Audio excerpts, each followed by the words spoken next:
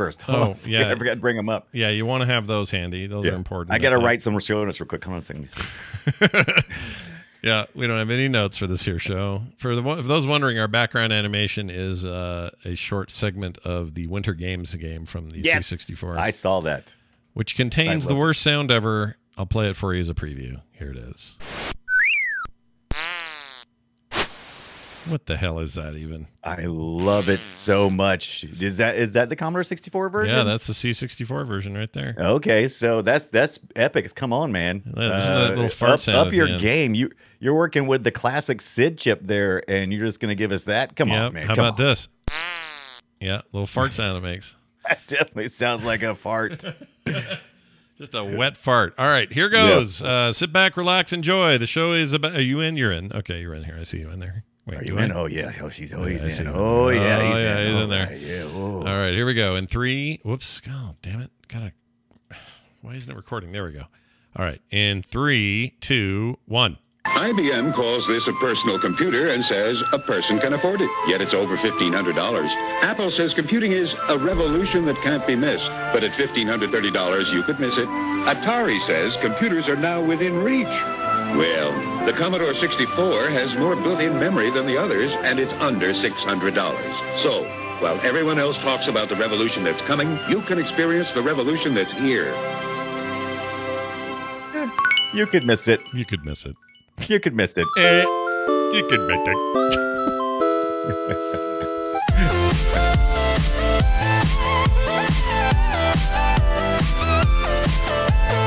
Hello, greetings, and welcome to Play Retro. I am your host, Scott Johnson, and I'd like to go to line 4 and ask, how hard is your hat, Mac? And I'm your other host, Brian Dunaway, and I say let them load quoted star, comma 8, comma 1, return, run, return, and wait 3 minutes before gaming. You so basic, 2-0. Oh, man. So basic. Why are you so basic? Why are you so basic, 2-0? Yeah, what's up with that? Why are you so basic? Today's big discussion, of course, Commodore 64, and what we think are the definitive list of top games. They're going to have some differing opinions out there. We are excited to hear your thoughts on what you liked or didn't like. But we've got quite the lineup today. Before we get to all of that, a couple quick things. I had a question for you. What was the last... We were playing a lot of retro games lately, obviously, for the show. Every week, filled with it. You're streaming them at night, blah, blah, blah, right? And it got me to thinking... your day-to-day life, whatever. It got me to thinking, what is the last retro title that you started and finished? Like...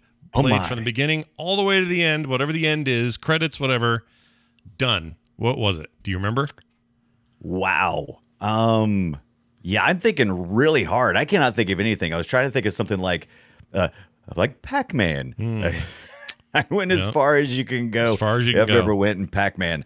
Yeah, I can't think of anything because a lot of our retro games don't necessarily, if they're not story driven, like I didn't finish Soul Reaver, which I'm still wanting to do. Oh yeah, you told me you were going to try to beat that thing. Yeah, I still want to, but it just seems like retro games keep coming. It's almost as bad as modern gaming. There's just something new all the time. But I will now be able to tell and announce to the world, I beat a retro game last week. What'd you beat? What?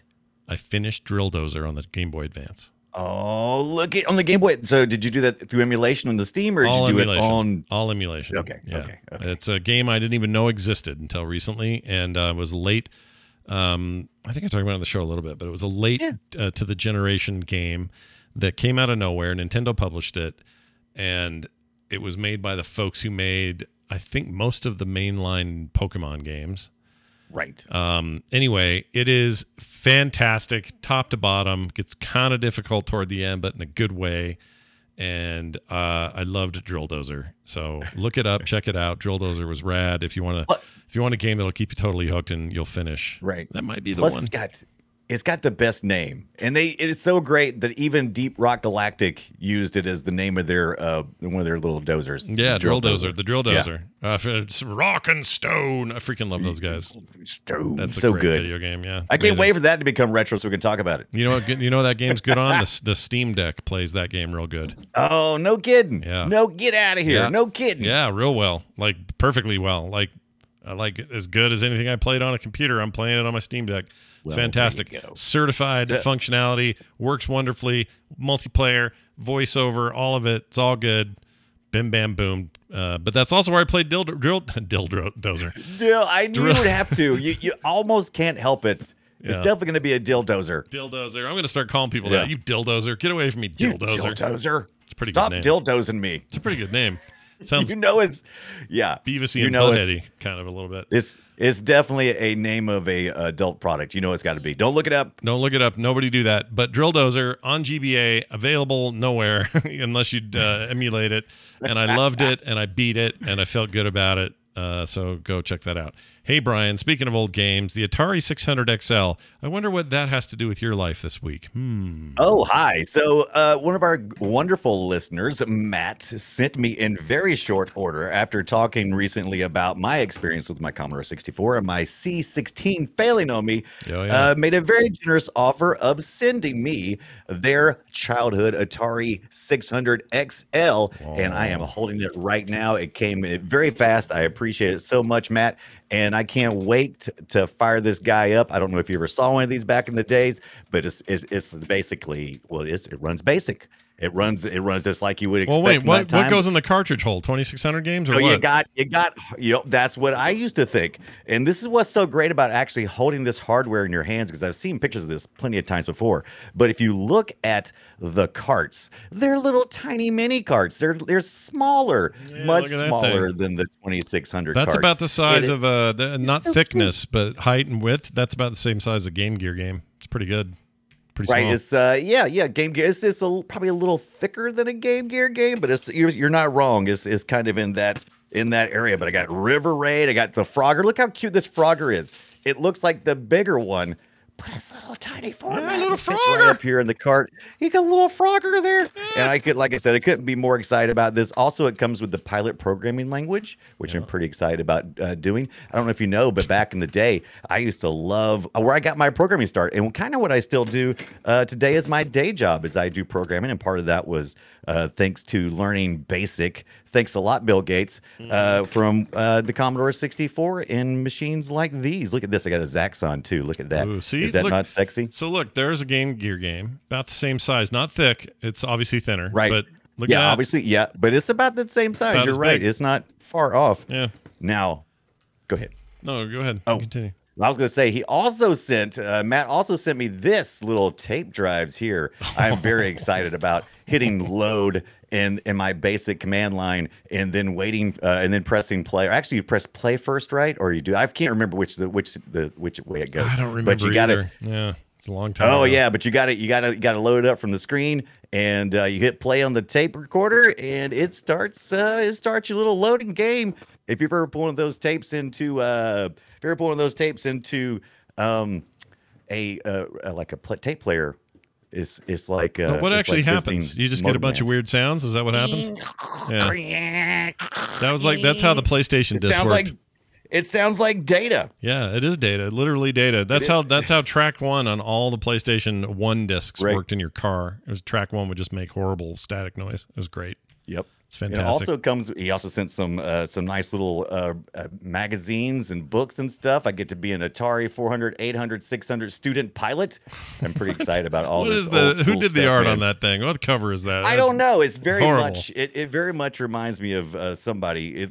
I couldn't figure out. It reminds me of Sesame Street stuff, and I don't know if they actually credited the individual. But here inside, you get more of the same guy's artwork, and I'll have to take a look at that. But it's pretty sweet. It looks bad. I like it. Bad in a good way. Bad in a good way. Yeah. I like as a pilot, and I guess you're the turtle learning how to learn stuff. Thanks a lot. Yeah, you're a turtle. Atari. You're like a little turtle shell or turtle head poking out. That's what you are. Oh, and by the way, if you've ever been curious what happens when we get donations, first of all, thank you guys, everybody who donated, equipment to the Play Retro museum of sorts. I always, when I get these things, I clean them up real quick, and then I stick them in these nice little containers to keep any moisture and stuff off of them. And I usually just pick these up. There's little Sterlites. I think this is like a 32 quart. I usually like to put something this big in these larger boxes. Yeah, keep them all safe and dry. And so You just get those Have at a huge Walmart, stack of right? stuff. Buy a whole stack of 10 of them at Walmart for like Yeah, $12 yeah. or something. Yeah. You can get them Walmart. Amazon's a little more expensive for some reason. I don't know if Sterilite has like a major deal with them. There's probably other brands too, but I found good lids, and I like the fact that they're clear, so I can see what's in them, so I can quickly get to them. So Yeah, that's awesome. cataloging it. Nice. Yes. That's how you should do it. Take care of your stuff. Yes. I didn't mention also Matt was nice enough. Also has been listening. Obviously been listening. Thank you, Matt. Sent me a Raspberry Pi 4. Oh, a Raspberry Pi 4. What are you gonna do with that? You gonna load that up and go for some kind of retro Pi business or what? What do you? I am. I have an old Retro Pi 3. But this new one, I'm going to be able to put in my new case that I've been looking desperately for Raspberry Pi 4. Now I have it for my case. It is a Famicom lookalike, so it looks like a little Famicom Mini, and I'm going to probably load up some Famicom games on it. So I'm pretty The chip excited. shortage is looking good. Way more. In fact, there may be a glut coming, so I think those 4s are going to be a little more easy to get coming in the next few months. So watch for I don't that. know. There's such a backlog because I was looking, and I have my name on the list for. I think I've been on the list for about maybe 8 months or so because I started looking at the. It's coming, maybe though. it was even longer than that. It's I started coming. looking at the end of last year. So You'll get it. All of the major chip manufacturers are like, oh, slow down. We got a glut coming. Everybody chill for a second. We know we had a shortage, but now we're going to have a glut, so don't make so many. I'm feeling pretty good about my 2 pre-orders. I ordered the Genesis Mini 2, which is the Mega Drive 2. You have the Japanese one, though, right? I ordered the one from the Japanese Amazon store. I pre-ordered it, and I also ordered one when they released the Japanese. All the Sega Genesis are being manufactured in Japan and being shipped from Japan. So I ordered it from the American store as well, Amazon, but it is coming from Japan as well. But it will be branded a little bit differently, so I'm going to get both of those. And I'm glad I did pre-order them because there's been recent talk about it really being in limited supply, which we kind of suspected, but it's official now. So 105.23 is what you're going to pay here for this. Yeah, I think I paid 120 something after shipping from the Amazon store, and I think I paid just about that on the US store, free shipping, but it was a little higher. So yeah. Wow. If you want it on November 1st, you're going to pay 21 extra bucks. I think that's what I paid because I wanted it as quick as I could get it. Oh man, I need to put this on at the very least, I need to get it on my freaking wish list. Things are a little tight at the moment, so I can't buy it right out, but I'm going to hit wish list. Well, if you pre-order from Amazon, you don't pay for it until it ships. I mean, of course, that's also got to consider, will you have the money then? I don't know. Yeah. But I'll have it. It's just a matter of priorities. I got to figure it out. I don't know yet. Well, I do want when it, though. I say have the money, I mean your Play Retro budget money. Yeah, that's what we do. That's how we buy all this stuff, is from our patron supporters and people who send us stuff. So that's how we afford it. The 6-button controller is something I really want on that thing, so I'm very excited about that. Oh yeah, super excited. Well, anyway, a lot going on, but it's time for us to dig deep into C64 territory, and we do that by starting with this. Shall we play a game? Sure, why not? Why don't we play a few games? So there's a gigantic library of games for the Commodore 64. It's kind of unending, this list. It's huge. Yes. And there's a huge bunch of garbage games for it. Terrible, awful, buy it on a 5 1/4-inch floppy garbage poo-poo game. Those exist in large amounts, okay? That's how it was back then. If you had an Apple II, Apple IIe, you had a Commodore, you had early Amiga, you had, Atari stuff. There were a lot of trash, garbage, poo-poo games in the early days. And that helped the video game crash that came pretty early on. I mean, when you think about 40 years of Commodore 64, it was in 1982 when it started. And by the time we were in 1984, we were already seeing, pretty much the crash. So the glut of games. We were there, and there was no getting around. The glut. The Quality glut happened. Control. Yeah, the glut happened, but also good stuff happened. Things happened. Games were made, and we went, oh, okay, this is cool. I'll think fondly on this in 38 years. However, what's it been? 40? 40 years, my friend. Shit. 2022 came out in 1982. That's crazy. That just I know. I insane to love me. it. How was that 40 years ago? Seriously. It's mid. The Commodore 64 is now middle aged. It is on. It is hit the hill and it is heading down, baby. Yeah. It's got weird aches it can't explain. It doesn't know what to do about any of this. Yeah. So the Commodore 64 was a big deal at the time. These are our top picks that we're going to talk about today. All right. Yeah, not your top picks. I've heard from plenty of people. I want to hear after the show too. PlayRetroShow@gmail.com or just hit us up on Twitter, PlayRetroShow. We definitely want to hear your top picks. It's not going to be the last time we're going to. This is not the definitive Commodore 64 top 5 pick of all time. This is our top pick. Yeah. And I want to hear yours. Yes. And now, so send it. everybody and their dog said you got to have Turrican on here. And they're right. Yeah. You do. Yeah. You need Turrican on here. I really like Turrican. I think Turrican's awesome. My only problem with Turrican is it's hard to play it now. It's balls hard then and is still balls hard now. Yeah, really hard, but not just balls hard, like balls are falling off and are corroding hard. It's hard. And it also just like some of the like scrolling technology they were using at the time to have the screen scroll, which at the time very impressive. Today just feels wonky. It's hard to explain. Well, we're talking about 8-bit computing. And this was 1990 when Turrican came out. It was a Contra meets Gunstar Hero kind of hard, where you're running and gunning, side-scrolling, and trying to avoid many, many enemies. And it's very floaty. But it's kind of like you're supposed to be in space or like a planet with different gravity. So you can kind of like spell it away, kind of go, oh, it's okay. It's just different gravity. But I'm with you. It's very floaty, and there's a little bit of there's a lot, not just a little bit. Nintendo discovered early on, they're like, oh, with the 3D stuff that we're doing, when they got to the N64, they started cheating for the user because to try to jump from one point to the next, people were failing a lot when you use real physics. So they had to like kind of go, okay, close enough, we'll pull you over. Yeah. This does the same thing. It will, if you get close enough to an edge of something, it'll pull you over. And so it makes it feel real floaty and inconsistent. Yeah, it just feels like, to me, I played a bunch of this week, and it just felt like, I don't know, I felt like I was playing in changing gravity, not low gravity, but gravity that was constantly fluctuating, and it drove me nuts. That's the pulling. Yeah, that's the pulling effect that's happening, that's trying to get you to, because the platforming is pretty brutal in itself.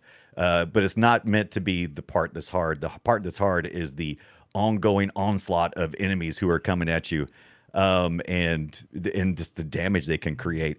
But yeah, I can totally see that.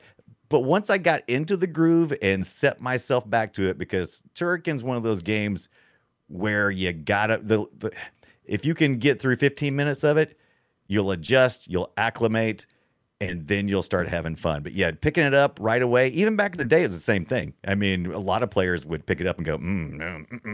Well, what converted a lot of people right away is this. Listen to this amazing intro. Check this out. Hello and welcome to Turrican. Be my guest. Another day, another try. But remember, shoot or die. I mean, that's just epic and awesome. Listen to the SID chip in that Commodore 64. That was even the gameplay. Listen. Yeah. It's so much. There was so much going on here that I would say, I don't know, it made consoles sound like garbage. Like it was really advanced. Yeah. It's super advanced. You got to remember, this is the same chip that was in from day one shipping. This wasn't like in 1999, like 1990 you got like an upgrade or something. This was hardware that was there from the beginning. It's called the SID chip, and it was designed to sound more like keyboards. It was musical in design. It wasn't just like, can we make some beeps and boops? They wanted something that sounded like a synthesizer. Yeah, and they did it. Yeah, they did, and they did it early, and it hung around forever, and it still rivaled other stuff on the market that came out way later. It was amazing. Like like the Genesis chip had no right to be as shitty sounding as it was. They had time. It really is not good. No, it's bad. They could have really, I don't know. This thing just proved a lot. And at the time, I remember them saying, "Well, it's because it's a computer. It's much more hardware than than your average console the size of a handheld or whatever. But when you introduce your game, the very first effing thing you hear is this. That guy going, "Brah, get out of my freaking shooter die, brah." I mean, it made my day. Dude. This is 1990 when this came out, and most of us were probably running our Commodore 64s on our TVs. And this is the CRT era, and it was near the end of the CRT era, and well, not really. Not really. It was at the height. It was probably the height. The yeah, height that's of it. fair. And so you had some of the best speakers in these big boxes because they just sounded so good. Yeah. And so, man, you put those two things together. I mean, you were blowing people's pants off. Yeah. What'd you think of the weird little laser weapon that was almost impossible to control? Right. Okay, so you got your power-ups in Turrican. That's a huge big up for this game. Yeah. And so you have to know how to get everything working. And one of the things you do, you got a pistol, a laser that you just can shoot. But if you hold it down long enough, you get this Castlevania style whip thing. Mm-hmm. You remember the whip in Castlevania and how I forget which one it was, but whichever one it is that you can whip it around and stuff. You kind of get that effect where you can circle around yourself with like a clock hand. Third one. What was it called? The sequel. What's his name's? Simon's Quest. I think that had Castlevania 4. I knew Tom DeGosa would know. Did he know? Castlevania. Okay. Well, yeah, 4 was no, it was called Super. Shit. Where did that end up? Where was that game? That's a good question. I don't remember. But I'll tell you what. Let me tell you what I did do. This is how I played this game. Yeah. This week. Oh. I played it with my Commodore 64 Mini. The controller that came with it, which was, was a fairly popular controller style back in the day when the Commodore 64 was out. I didn't play very much Turrican back in the day. Once again, I was not into hardcore games. I wasn't into that kind of thing back then, except at the arcade. I liked my physicality of the games at the arcade, but when I was at home, I just wanted to chill out. And so this was not one that I played very much of. I was aware of it, but I didn't play very much of it. So side note, my dad, like you said, you had a Commodore 64. In my household, we had an Apple IIe. Those were kind of your two big choices for home computers at the time, or a couple of them anyway, that were popular. Yeah. Anyway, that version that device had a lot of great games on it, many of which were also on the Commodore, but the versions on the 64 were so much cooler, sounded so much better. Like, it was just superior hardware in every way. Yeah. For games anyway. But here's the other problem. It wouldn't have mattered if I had a C64 because my dad was weird about it. He would say, "Okay, we're buying these joysticks, but don't use them. They'll wear them out." I'm like, well, Dad. No, that's hilarious. Why get joysticks if we're just going to wear them out? Well, that's how, don't use that computer too much either. You're just going to wear that keyboard. Don't wear that keyboard out. Like, Dad, you have to use the keyboard to type stuff. I know, but don't use it too much. Like, you use it too much. Stop hitting the keys so hard. How much is a replacement keyboard? Was it $4,000 or something? Because my gosh, he was so cheap about it. Drove us crazy. So it wouldn't have been good. I get it though. I get it, and you'll know why. Especially if you did he allow you to get any of the Epix games later on? Like, oh my God, those were murder on joysticks. And surprised if you could even look at those because they were murder. This wasn't too bad. Turrican wasn't too bad. He was worried that the paddles, that we were going to ruin the paddles and that we were going to wreck the keyboards because those were your two main inputs. And so we barely played. Or if I played games, it was when he was out of town or something. It's like, oh, Dad's not here? Sweet. I'm going to play until my hands go numb. And who cares what happens? And I'll just explain it when he gets home if something breaks. And nothing ever broke. It was all fine. No. He was just cheap. Now, Manfred Trends, who is the guy who did this Turrican, started out on programming in BASIC. And then he learned assembly language. And he started making a lot of really cool games. Mostly rip-offs, just like everybody was doing in the early 80s of other games. And then he slowly started finding his own way, and I think that really culminated here into the Turrican in the Turrican series. Turrican in a lot of ways, for people that had consoles, maybe an NES or something. I guess that'd have been a year later though. It wasn't too much longer. It came out for the 64 first, I believe, and then it was shortly thereafter went to the Apple. Didn't he play or didn't? Sorry, not he. Didn't. When did Mega Man first hit? What year was it? The original Mega Man. Mega Man. Because a lot of ways, Turrican is basically a Mega Man game in a lot of ways. when was it? I don't We just did Mega Man remember. recently. It seemed like it was like later in the 80s than we thought. Yeah, so maybe Turrican was ahead of everybody else instead of the opposite thing you usually think of, you know? Maybe it was Turrican Yeah, it first. definitely it borrowed from other games like Gunstar Heroes and Yeah, but Contra Gunstar Heroes didn't happen until Genesis like 96 or something. That's was it that late? Yeah. Oh wow, okay, then maybe I'm wrong. But anyway, That's what I'm saying. I Yeah. think Turrican should get more credit. I think maybe in a I lot of think it ways should, too. it started it all, you know? if you want to fight, man, let me tell you something about the Commodore 64 era. Everybody thinks that the Sega Genesis versus the Super Nintendo and all that stuff was the battle was all that. But early 80s, mid 80s, it was a lot of fighting about the Commodore 64 games, the Apple games, and specifically like stuff like you either love Turrican or you were not really into that. And Oh, yeah. they'll fight you. Well, they'll Somebody fight. will No, fight no, you if they'll you say cut you. Turrican They'll sucks. fight you and cut you. Turrican is beloved. Now, I'd like to tell you fine folks about a game that sounds a little like this.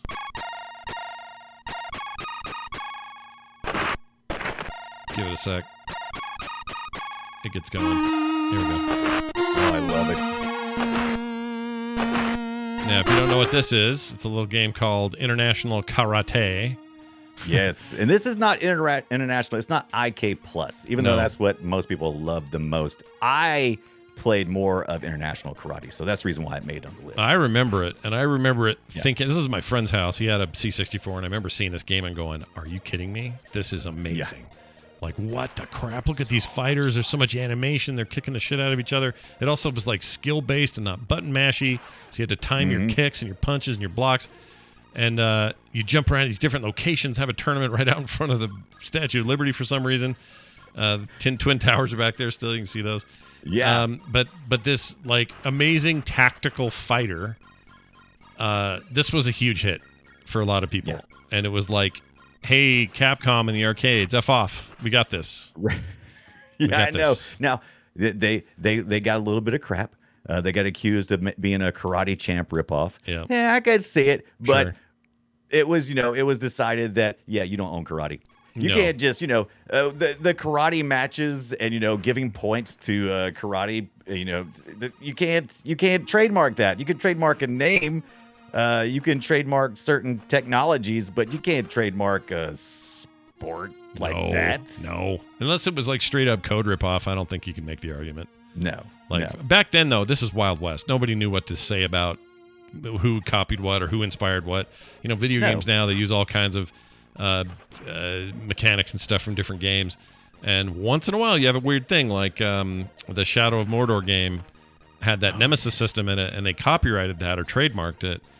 And that's why you don't see it anywhere, because it's in legal mush town trying to get your game Right. made with something that's even remotely like it. People get away with it, but you have to be careful. Surprised they could do it. It's very generalized with the Nemesis system. Basically, what you're saying, it's an old story trope. I mean, Yeah. there's a revenge. I mean, come to me, on. I mean, to me, it's I the don't think guy you should be that's- able to do it. I think it's like movies. Like even Yeah. with movie names, they don't let you do it. There's 15 movies called Traffic. Why? Yeah. Or Crash. Yeah. It's like, well, yeah, because if you copyrighted Crash, no one could ever use it again. You severely limit the creativity. I think video games have slowly gotten to the place where that's also still true. It's just that with code, because it's so, what's the word? It's permanent and kind of doesn't vary or degrade. It's code, right? Right. So so people feel like, well, no, we should copy or we should lock that down as if it's ours because it's code. But I think we're finally getting to the place where video games are just more fluid and systems in terms of gameplay. They don't need to worry about that shit.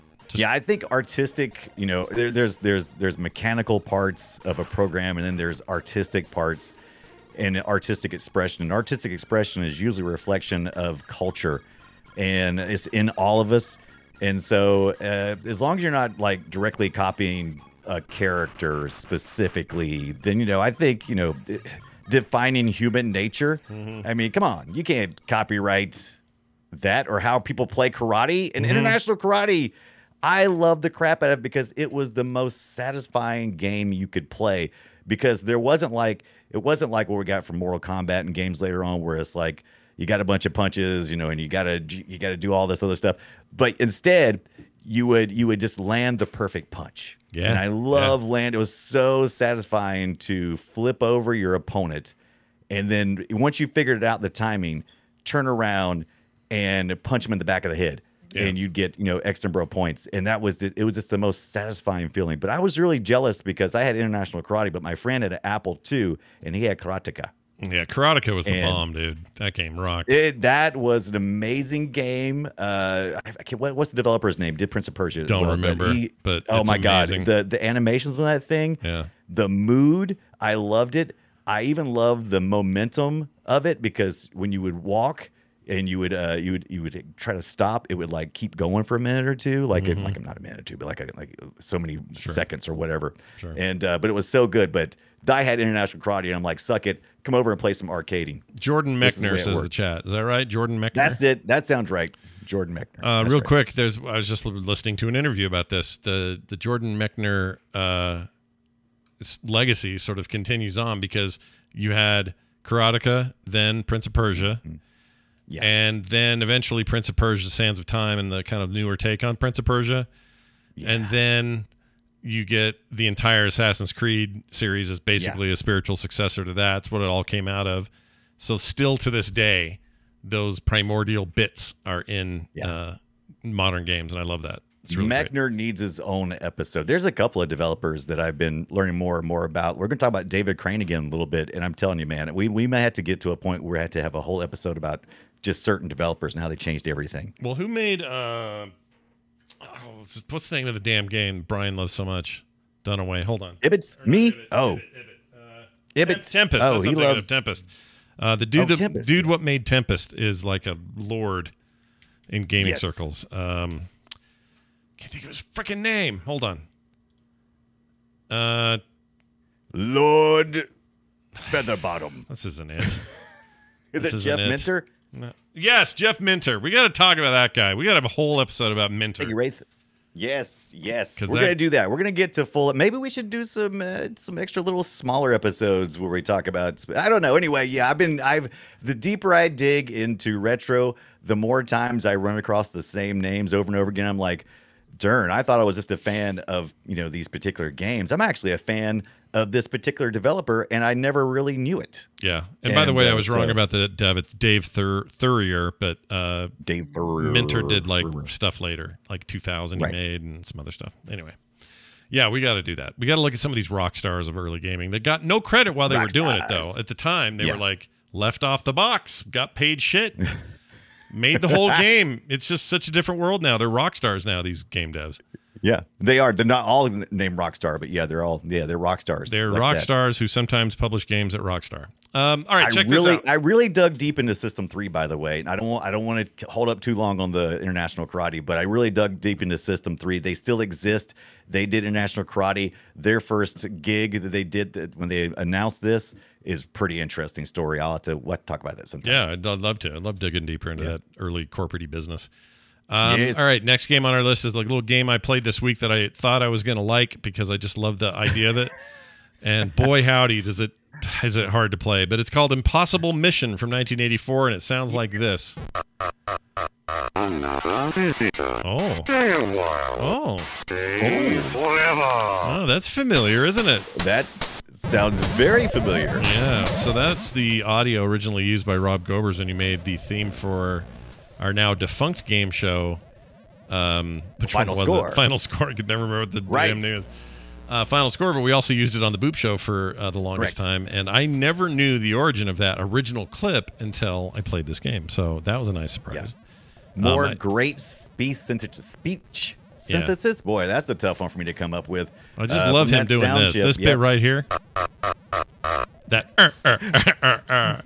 it's great. I love when he eternal falls. I don't know if you experienced any of his falls, but it's just like Oh yeah, he falls for like shoot. I didn't record any though. I should have. That would have been great. But the game is basically a little spy dude, and you run into these. The map actually reminded me of a Metroidvania, weirdly. But you run into these office buildings or these offices, and they have different floors, little elevators that get you places. You're kind of rotoscope animated. I shouldn't say kind of. You are rotoscope. Yeah, he looks like he's been. They studied. I don't actually think they rotoscoped it, believe it or not. I think they actually animated it based off real animation books. Oh, but wow. I don't know if they actually rotoscoped them or not. But That's I impressive. love when he flips. The flipping is the absolute. Oh, the freaking flipping is best. the best. Yeah, it's a little unrealistic in terms of how he lands and stuff. But you got to avoid these robots who are trying to zap you and kill you. And while they're busy trying to zap you and kill you, you need to try to occasionally grab a computer or a bookshelf or whatever it is and take the shit that's on it. And the search bar that you use, it retains how much you got done the last time you tried. So if you had a really hard time doing it because the robot zapper came to get you, you can go back and, avoid him for a minute and go back, and it will pick up in the progress that you were before. I found this game effing hard to play, really hard. Like, just not hard difficulty, hard awkward. Just felt like I was barely moving. It was weird. I didn't enjoy it. This is another one of those games where if you can play it for 15 minutes and become acclimated to the physics of it, it becomes more sensical, and you start figuring stuff out. This game has random; it loads up randomly. I do like that. On the different, I like that. So it's always a new, fresh take every time you get killed enough times, and you start over again. Yeah. And then, like you said, you got to search the different computers. What you're trying to do is you're trying to stop Elvin Atombender from blowing up the world. He's been breaking into, hacking the computer. So you've hacked into his lair, and you're trying to search through his stuff to get passwords and pieces of puzzles that you'll eventually have to put together, which is a pain in the butt. I don't know if you didn't make it that far. It's almost an impossible mission at that point. Then when you start getting to the puzzle solving part, that's when you realize, oh, this is an impossible mission. Yeah. Also, we're not glossing over the fact that they literally named it Impossible Mission instead of Mission Impossible. Yeah. But it's okay. Look, they're doing it here. I think that was just one of the puzzles. It's a memory game, right? Yeah, it's a memory game. It's a match game or whatever. It's stupid. You do. I do like this. I tried to think. I'm like, was this the first time I had experienced a game that had a interruptible event? So I actually had to, it wasn't all action. You had to jump around, jump over robots and stuff who were trying to zap you and kill you. You can't touch them. But when you get to the desk or anything, you got to stop and you got to search. And there's you got to avoid the robots, but here they come, and you're trying to search at the same time. Mm-hmm. Those robots stop, but then they can also blast you. But I was trying to think if that was the first time I experienced that game mechanic or not. Well, it is. It's not. I don't know when. The first time I played it was this week, so I feel like I can't say, but I've played lots of things since then. And looking at how old this is, I wouldn't be surprised. Yeah. The fact that it's also featured random levels, that was huge back then. There's no way. Yeah. There's no way that was. It may not have been in the first, but it was early. It felt like a continuation of what we saw with Robotron, right? I mean, you're still facing robots. You got a little randomization. Mm-hmm. But I really liked it. But I respect it. I respect it. I don't know if I like it. That's what I should say too. Yeah. I respect it because I doubt I'll be going back to play it anytime soon. I don't know if there's any speed running involved with this one or not, but Impossible Mission, pretty interesting stuff. The best parts though, you need to read the manual. You need to go back and read that because it goes deeper into, it mostly goes into our bad guy, Elvin Atombender, and it talks about why he's doing this. Yep. And it gets really interesting. So like one of the things that kicks him off is when he was younger, he became obsessed with a computer game called Giggling Penguin Invaders from Outer Space in the vicinity of Ulcer Minor. Yeah. Elvin had always hated penguins from Ursa Minor. It's in the script, man. It's in the script. Yep. I like that, though. Extended lore. These days, you go to Wikipedia for this stuff. Back in the day, they put it in the manual. It's pretty cool. Right.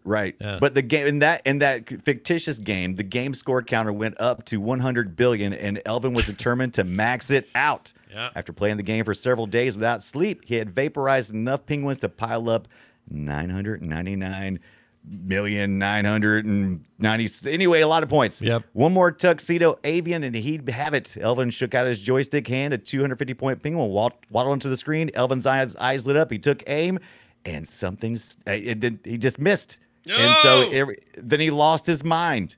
I would have lost my mind. Yeah, that precise moment, the power failed. The power failed, man. And so he wasn't able to shoot that last penguin, so he lost his mind. How many of us haven't been there? You know what I mean? Right. We've all been there. All right. Who hasn't? It's a cool game. Next on our list is EA's attempt to rip off Nintendo. Yes, that's right. A very early Electronic Arts made a The game. first EA game, right? Yeah, I don't know if it was the first. Was it the first? I didn't know that. Yeah, it was one of the first 5, and I think it was the most successful, so they always call it the first. Oh, interesting. Well, here's some sound. Oh my lord. I'm dead. Yeah, my ears are broken.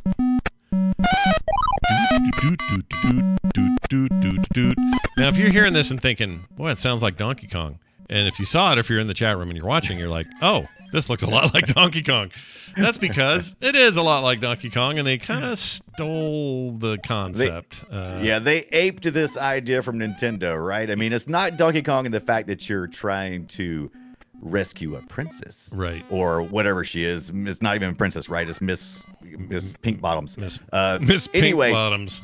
Yeah. Yeah, but yeah, so yeah, you're hard hat Mac, and you're working on a construction site, and your opponents are essentially OSHA and slackers, right? Mhm. So I mean, yeah, OSHA and you slackers. gotta gird the girders. That's about right. Some of the levels require you to collect things. Some of them require you to basically fasten metal beams. And all of them are very like, oh, here's a conveyor belt, and here's a lift, and here's a weird piece of machinery, and Right. try not to die, and blah, blah, blah. Anyway, I thought was the coolest freaking thing. And I played this on my Apple, is where I played it, the Apple II, when I was a kid. But like Brian said, this was on the C64. It showed up in other places. This was never a big mainstream thing because, again, if you were going to put this, say, on a console, Nintendo would have sued you. Like, And they did many times. I was surprised that they did not. Were they working with EA or something at I that don't point know. in time? I need to don't know know. the history of it because, okay, I mean, it's obvious. I mean, but it made sense. It makes I understand the inspiration. They didn't just make a monkey here, but they did go, oh, you know what's kind of cool? That girder structure that was in Donkey Kong really wasn't necessary for Donkey Kong. But hey, wouldn't it be cool if there was a construction guy there? Which, I mean, at this point, we didn't know Mario was a plumber, right? We just thought he was a construction guy. yeah, we didn't Right? know. I We didn't mean, know anything about him. He was called yeah. Jumpman. Didn't even have a name Yeah, yet. Jumpman. So yeah, so I'm like, yeah, they took a lot of inspiration, but I don't know if you could. I even look at it now, proper. and I get excited because this seemed like magic to me. I can't explain it. You know how some old games, you just remember them from Right. your childhood, and something about them is just like, this represents such a important time for me to go to all the wow factor I was getting out of computers. I was like, what the Yes. frick, really? Like, I got to connect my hat to this magnet thing that'll lift me up and take me. Like, it just seemed so complex and so awesome. I still think of this very It was highly. starting to get into storytelling, right? I mean, you had everything working here. It wasn't about everything is moving. You know, you got even though it's a very simple story, there's a story there. You feel like you're attached to the character. You actually feel like you're in the character's place, Yeah. right? That's what video games eventually became. Instead of just a bunch of parlor games, it became, you know, something more like something you felt attached to. Yeah, and I will that's what this say did. this as someone who just was in awe of this game in the day. Right. I don't like it as much now. I don't think it's as good. Well, it's hard to listen to, and one of the reasons why, I know you probably heard a lot of these games we've been playing. This was not a first run on the Commodore 64. It was developed outside the 64, but came pretty quick afterwards. Yeah. But it was developed with not SID chip in mind, and so yeah, it was delicious. But I tell you, I really love the hard hat Mac cover that it came in. Came in like a big old 5 1/4 let me see this here.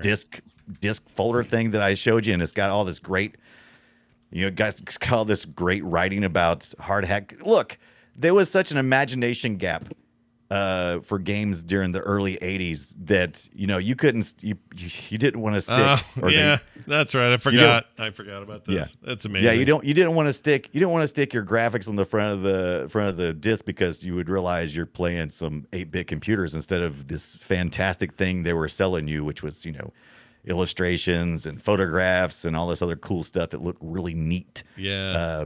But the packaging from that time always makes me laugh. It's a That crack Hard Hat up. Mac was a good one. Yeah, here it is. So the front of it's got like an actual photo of a dude, wrestling with a girder, basically. Yeah. And on the back, you've got, Mac, the Vandals, and OSHA, which is OSHA. Yeah, they spell it OSHA, OSHA, but come on, we know what that is. It's OSHA. It's OSHA, and it is great. They got a lawsuit brought against them. They did. By who? Yeah, The government or something, or what? Yeah. And Hard Hat Mac, OSHA runs around the game screen, clipboard in hand, trying to squash Mac. And so a California state senator, Dan McCornadale, something like that, McCornadale, took offense to Electronic Arts' comic portrayal of OSHA as a video villain and dashed off a letter of complaint. And it was anti-worker, he says, and it gave the children playing the video games the wrong idea about their friendly federal government. 6 days later, the store pulled the video game. Yeah, pulled the video game. That was it. Those are the days. By the way, I just wanted to point you out to the actual developer name who worked on this. Those guys that you mentioned. Yes. Areola Soft. Areola Soft, baby. Areola Soft. Yeah. That's great. Nice job. That whole cover is a little bit cheeky. I think they talk about Hard Hat Mac being, working hard and drinking a beer and that kind of stuff. I'm like, okay. Yep. I guess so. Early EA. Yep. Do what you want, baby. Yeah. EA early access. EA. No, not really. That's nothing to do with them. All right. Let's play. Electronic. Well, it wasn't even Electronic Arts. It was Electronic Art. Engineers, Archineers or some bullshit. Yeah, I forget. It was still like artisans or something. Everyone had terrible long names back then, and then they fixed them. Check this out if you remember this.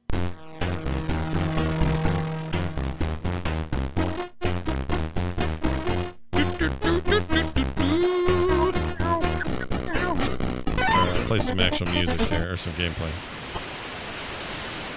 That's the ocean. Yeah, there's some ocean. Let's see if we hear some skating. Yep, here's some skating. Yeah, you were playing hacky sack before, by the way. There was a seagull that showed up. Let's see, what's this one? Oh, this is the skating one.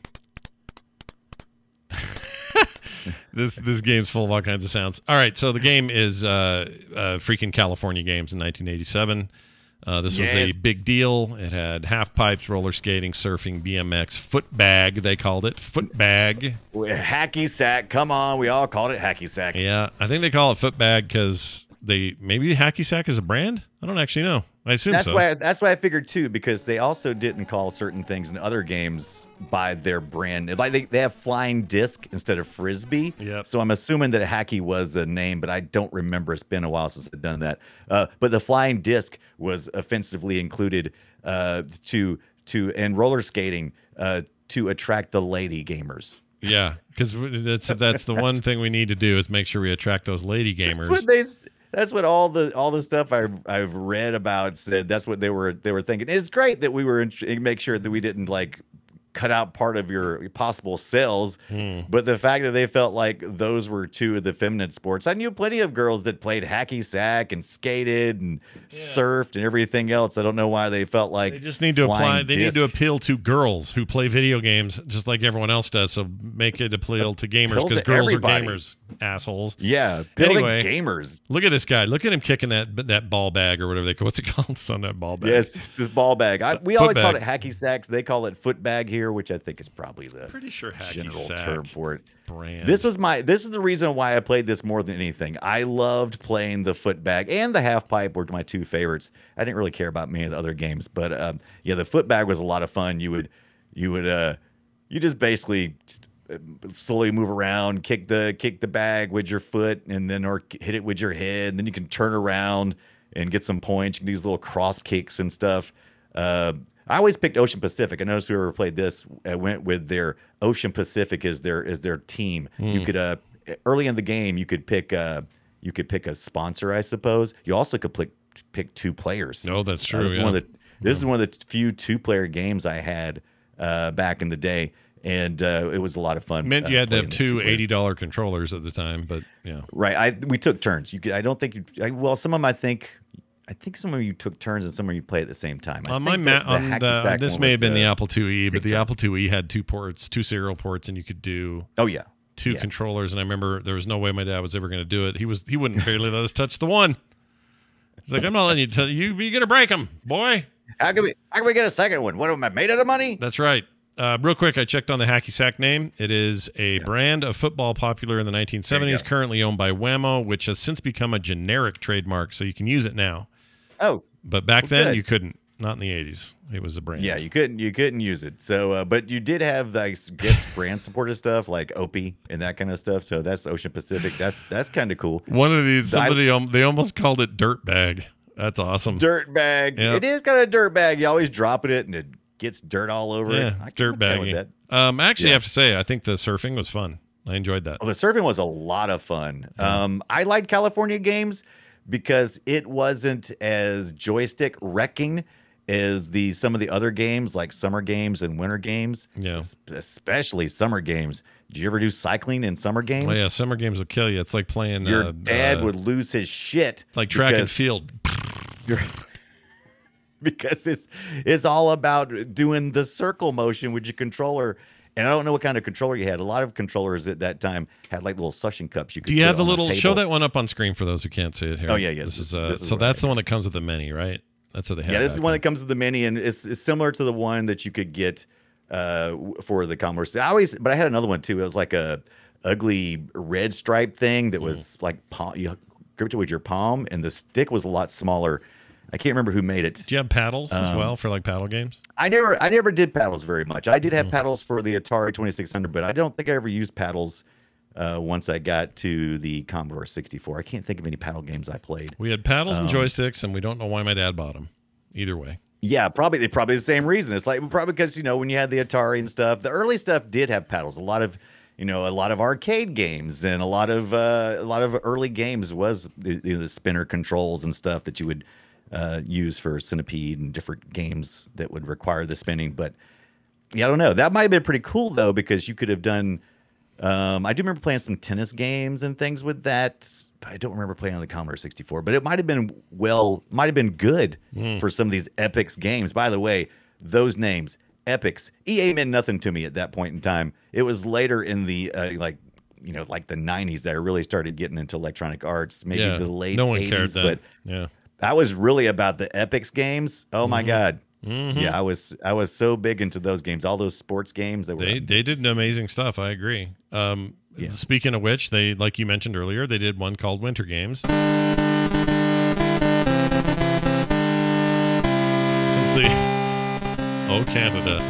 Since they couldn't use music like Olympic music, official Olympic music from the '84 Olympics or any other time around then.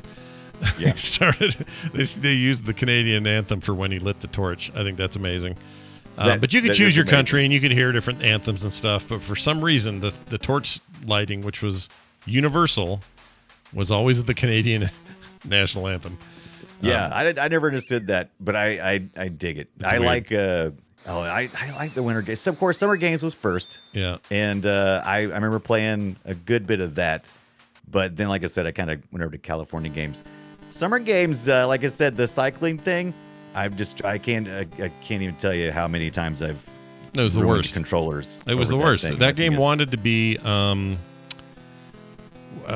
Nintendo's Excite Bike. It wanted to be that. Oh, Excite Bike, yeah. But it wasn't. It wasn't as good as that, unfortunately. Yeah. It's not my favorite. Originally, I did when I was digging through the history of some of these things. I did like the fact that the first Summer Games, which is the first one that was released in 1984, originally it was prototyping. It was called Sweat. Yeah, and Sweat. It had a lot of the things to it too. Yeah, I'm surprised that they thought they were going to sell a game called Sweat. I just didn't see that. I mean, Sweat. Can you imagine? When was Jane Fonda dancing to the oldies, or was that the other guy? Who was she's doing that? She's doing that now. I think she's still doing it. No, you're right. She was doing. Well, she was doing the Jane Fonda workout in the 80s, but so was not Richard Nixon, Richard Simmons. No, is it Richard Simmons? Yeah, Simmons was also doing it. Somebody was dancing to the oldies. He was dancing to the Fatties, or what was the name of it? It's not Dancing to the Fatties. What is it? Maybe it is Dancing to the Oldies. I don't know. I know what it was called, Dancing with the Oldies. I don't know remember, that one. but that I'm was pretty the sure. thing. Sweating to the oldies, Sonda says. That was it. Sweating to the oldies. It was That's sweating with an N and an apostrophe, I it. think. There you go. I guess sweating was the thing. That's the reason why I said Sweating sweat, to the and then I said sweating to the oldies. Yeah, whatever. Right. Sweating to the fatties. That's the one I want. Yeah. Yeah. Anyway, it was good. This is the one I liked the most. I liked the Winter Games. For whatever reason, I found the events more fun. I thought this was a cool game. It also just seemed graphically like way more stuff. Yeah. Well, I mean, look where you live. I mean, you probably like the winter stuff. I do. Didn't have winter over here. Hell, so we had the stuff. Olympics here once and actually made money, which no one does. It's just crazy. Oh, nice. Yeah, Yeah. 1984. That was when we were doing the Olympics, and so Epic's made a good little bit of money from all that. Yeah, that's right. LA Olympics in 84, and then when was the 88s were who was that? Japan, Nagano, I think. Japan. I think you're right. I forget. Anyway, so there's that. Now let's talk about the weirdest one on here. Not the weirdest. It's pretty weird though. But also in some ways this thing was breaking ground, and yeah, we'll talk about it. So here's some sound of that.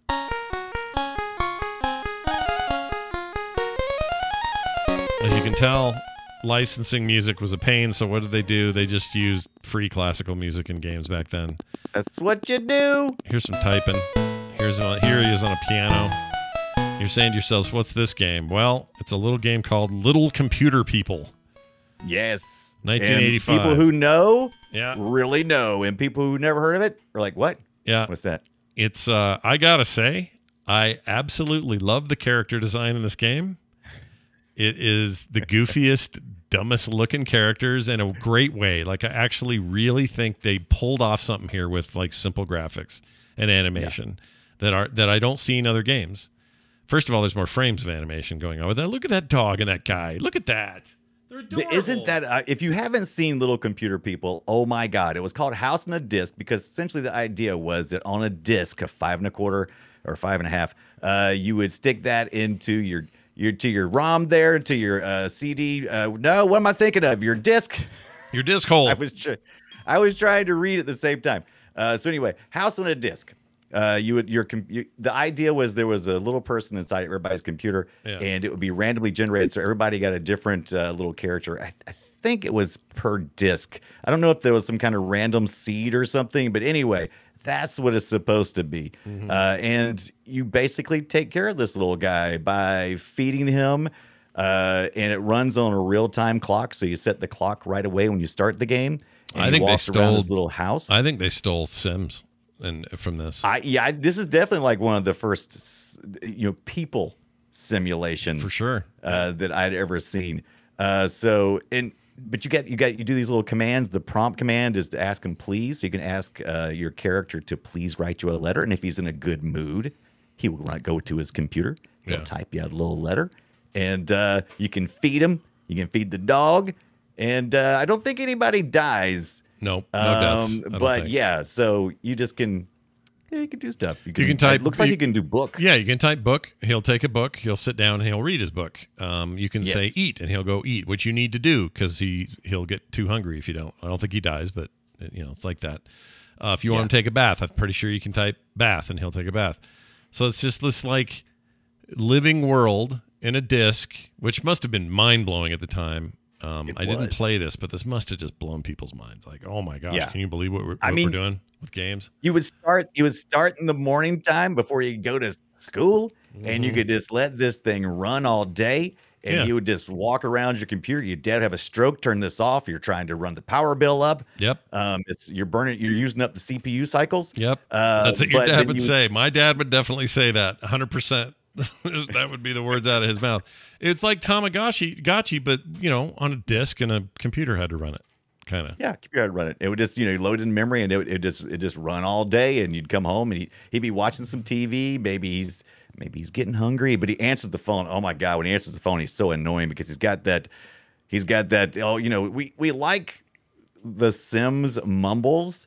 Those all are pretty okay and to the ear. Simlish? man, Yeah, Simlish. yeah, the not here though. This guy, he gets on the phone and it's like rah rah rah rah rah. Yeah. Oh my god, it's the worst. But I also love it too. I also love it as well. I just think the character won't design forget is it. great. I'd love to see a modern take on this with the even a mobile game or something where you just make all these ideas modern, but also just barely update the design. You don't need to do much.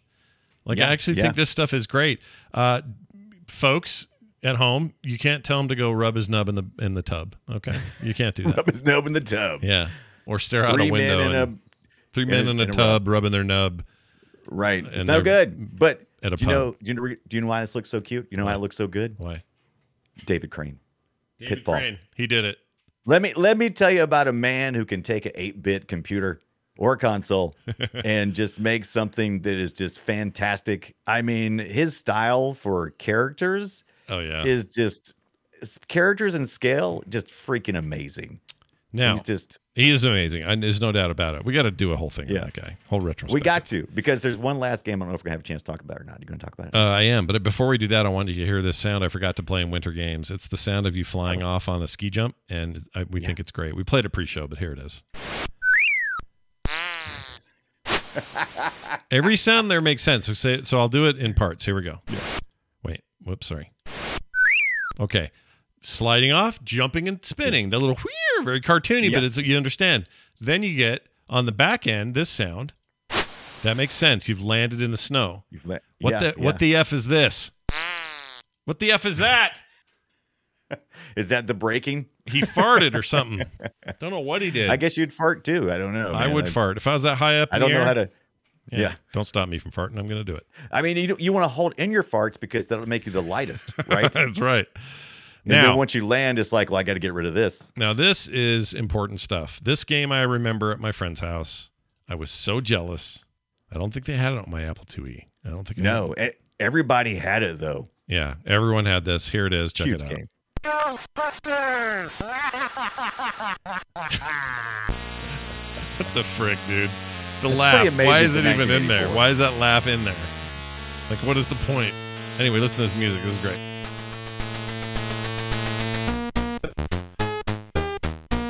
That is awesome. It is great. So there you go. Here's some gameplay. It's just running around catching ghosts. Oh, I should play some... Hold on. Yeah. Yeah. And look, you start out in a car. Yeah. You start in a car. David Crane. Look at this out here. Oh, is this more David Crane business? Yeah. This is more David Crane business. Every time I hit something, I was like, holy crap, David Crane did that too. He's a C64 genius, this guy. Yeah. Yeah. Imagine getting to make a game about this incredibly popular, eternally wonderfully thought of movie, Ghostbusters. Yeah. That's awesome. Yeah. What a cool thing. It is awesome. But you drive in your car, you go to different jobs, you catch ghosts in those jobs, they give you points and you earn money. They didn't just give you points. You start out with, you got to buy stuff and you have a bank. Yep. And that was the cool thing about this game. It was kind of unheard of. You started out with bank and you could save with passwords that would keep track of your bank amount, because you needed that bank because you're operating a business. You're operating a Ghostbusters business. Yep. And it takes some money. It takes money to be a Ghostbuster. That's true. Yeah. Who's going to pay the rent on your previously a firehouse, you know? No, Zool? No, Zool? He's not going to pay for it. Exactly. No. One thing I wanted to mention, this is another Activision joint. As you can see, chat room at the bottom, their freaking fat logo out where everybody can see it. That's right. David Crane and Activision, baby, bringing another hit to your computer. Bringing a hit. Now, I'll always cherish this. Ghostbusters!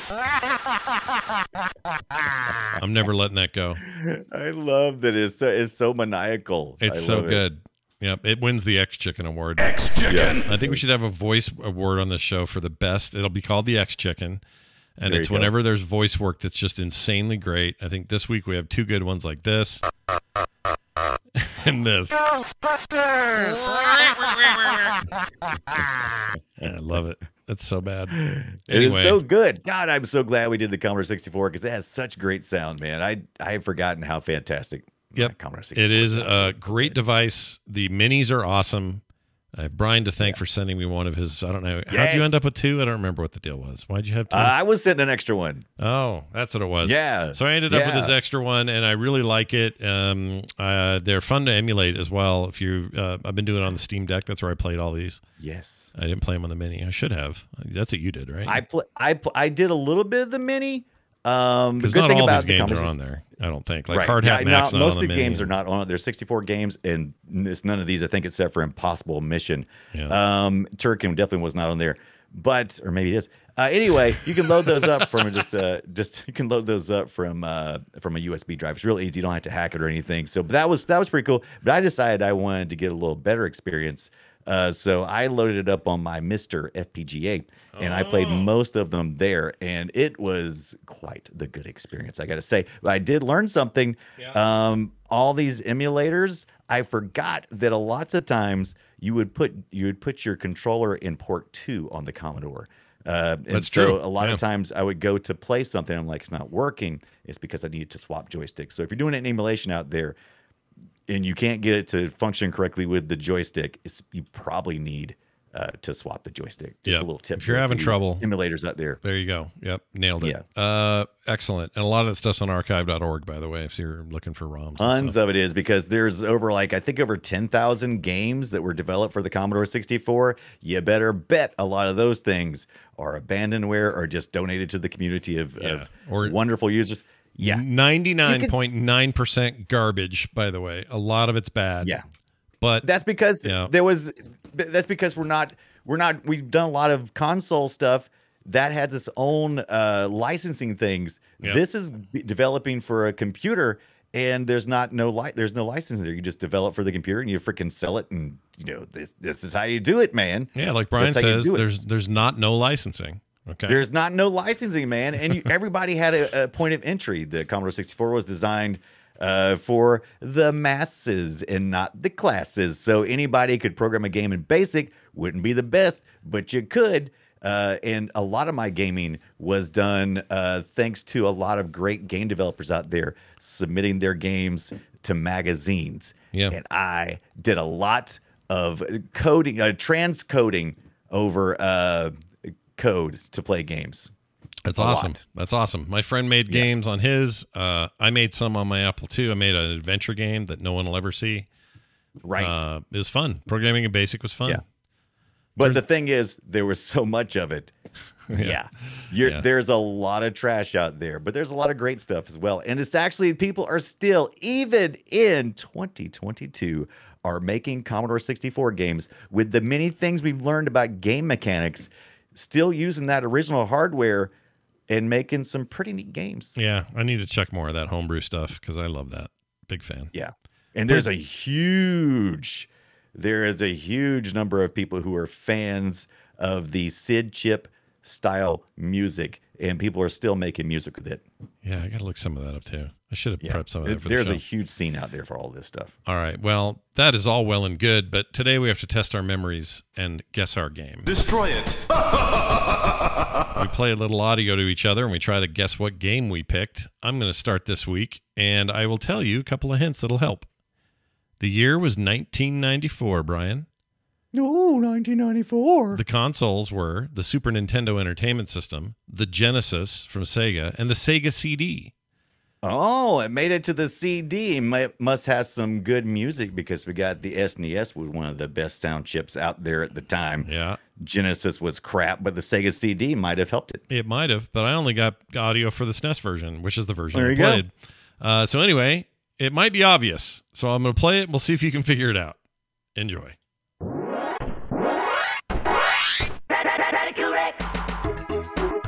What?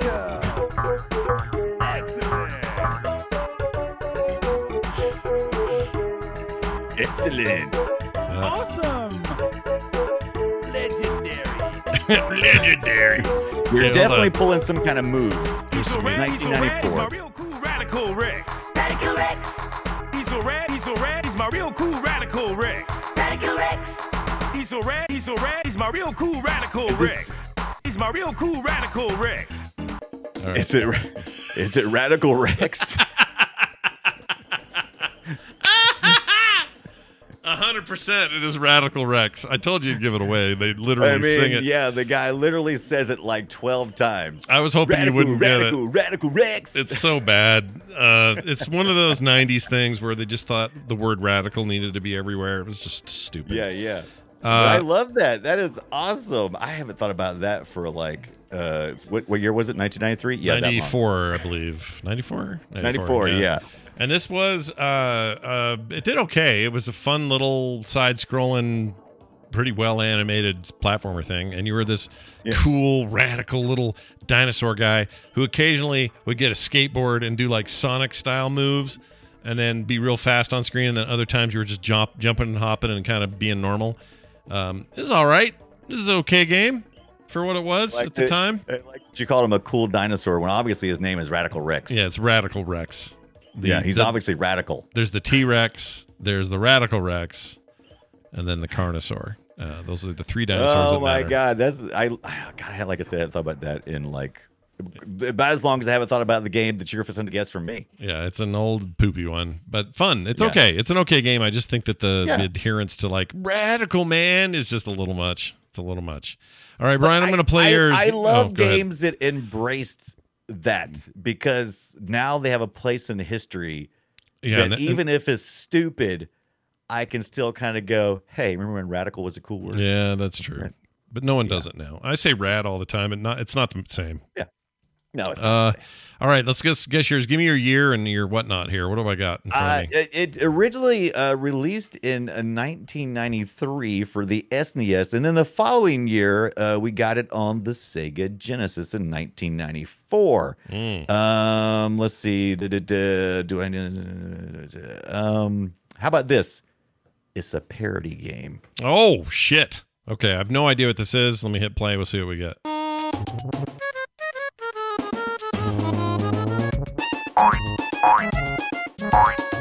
Shoplifter. Just kidding. Nailed it. Okay. Oh my gosh, it can be anything. Ladies and gentlemen, here are the combatants for this extravaganza. Blue Suede Goo versus Helga. Oh, mama. Okay, Blue Suede Goo versus Zelda? Helga. Am I hearing Elvis? Hey, what's the hair, man? Hey, what's the hair, man? It's obviously a fighting game. What would this have been, though? Hey, what's the hair, man? Oh my gosh, I don't know. Parody game, 1983, Sega Genesis. I think I played this on the SNES, I want to say. It's the one parody of Street Fighter. Does that tell you anything? No, but were they? Was it when everything looked like clay? What was that called? Yes. That's a good question.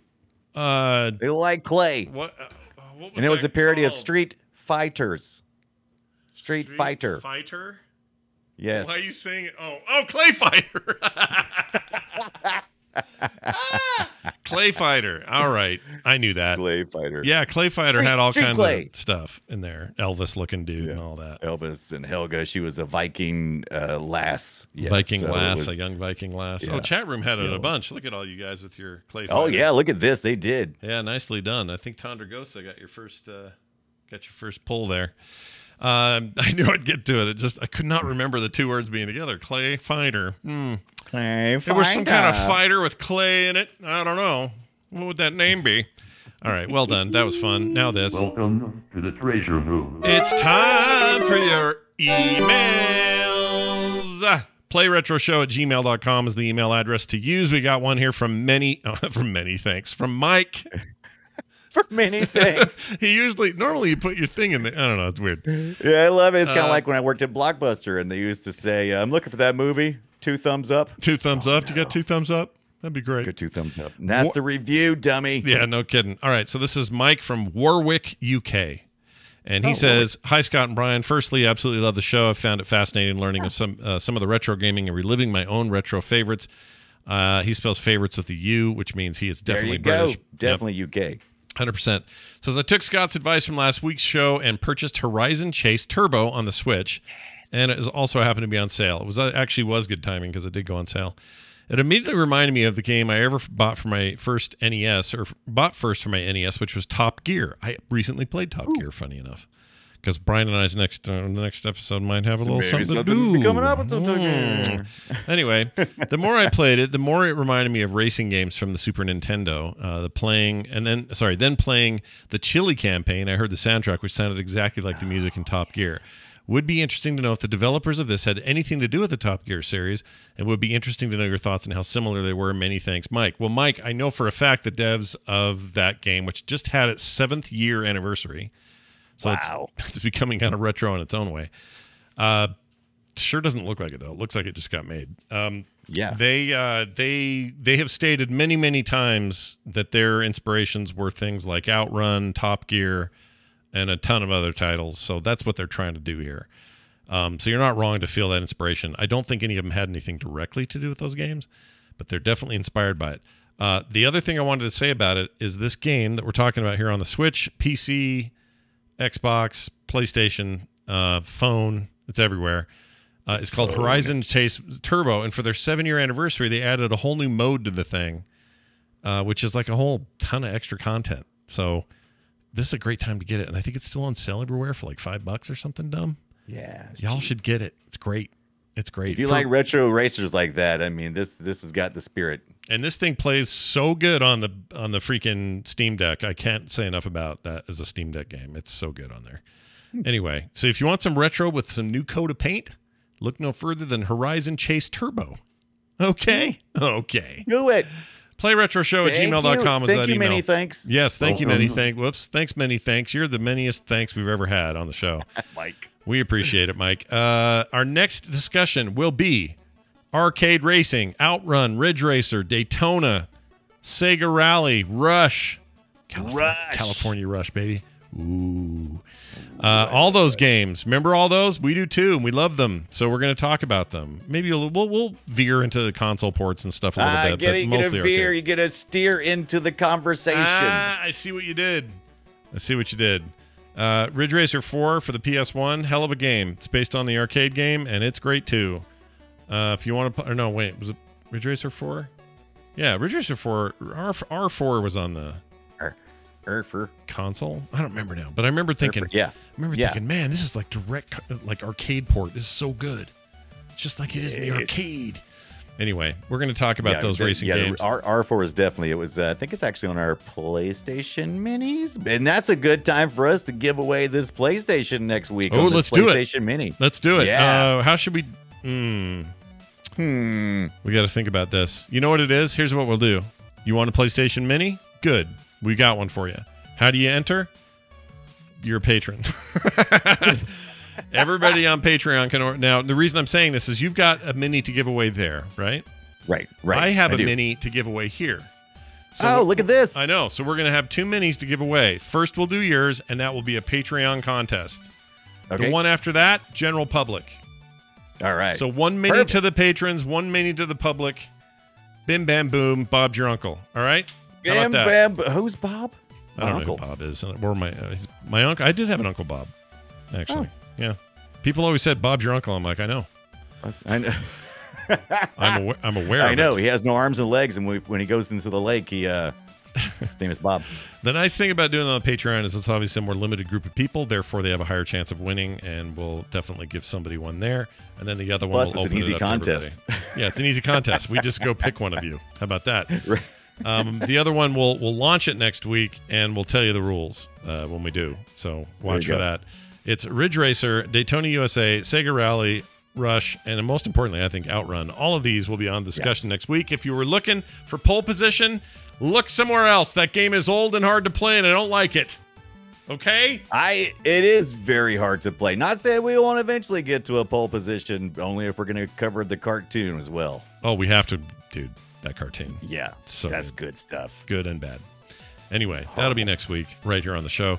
In the meantime, we get patrons sign up all the time. And one of them this week, well, 3 of them actually, Seb, Oolong Brothers and Sensei. Oolong. Yeah, Sensei All now signed qualify up. for this PlayStation Mini. Yep, they're all qualified now. Will you be? Well, if you go sign up today, you can be. Patreon.com/playretro. That's Patreon.com/playretro. You'll never get a commercial. Pre-show content every week. Monthly benefits you only get by signing up. No reason not to. Patreon.com/playretro.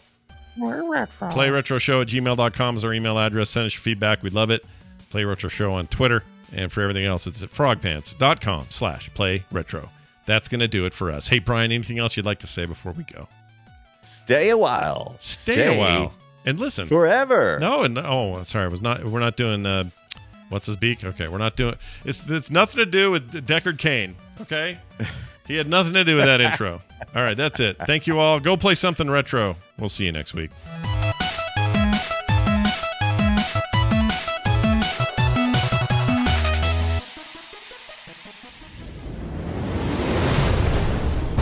This show is part of the Frog Pants Network.